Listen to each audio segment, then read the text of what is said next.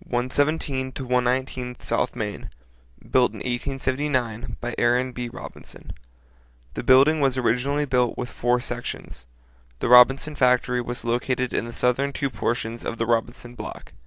The 3rd section was O.M. Scott's hardware store, and the 4th section was S. L. Irwin's saddle and harness shop.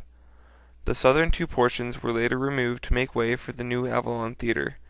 In more recent times, businesses best remembered here are the Marysville Hardware and later Kearney's Department Store.